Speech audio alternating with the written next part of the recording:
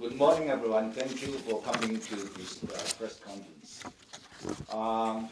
I've attended the opening of Real Asian this year, and judging from the email so far I've received today, this year's Real Asian Film Festival is another smashing success. Congratulations to Real Asian, to Elke and her team. Maybe we should give them a round of applause for their success this year. Today we are delighted to have two very brilliant Hong Kong directors with us, and also the president of Go 9, the China 9, the distribution from mainland China. Okay, thank you. So good morning, everybody. Thank you for coming. Well, the Toronto Real Asian Film Festival is a close working partner of my office.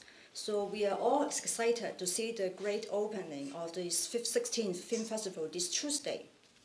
So let me congratulate the hardworking team of the Real Asian. Congratulations for your hard work, and we are so happy to see your great success this year.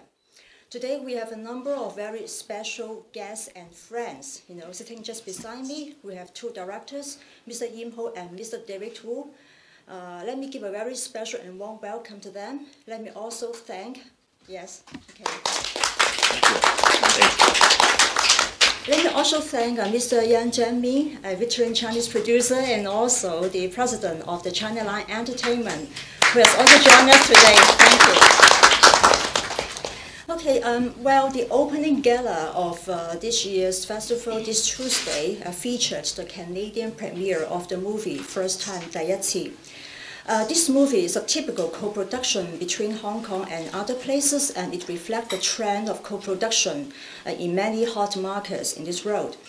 It was produced by Hong Kong producer, let me record it, produced by Hong Kong producer, directed by a mainland Chinese director.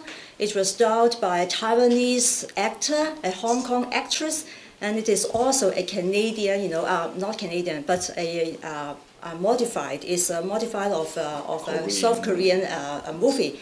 So it is really a great collaboration involving talents in different places.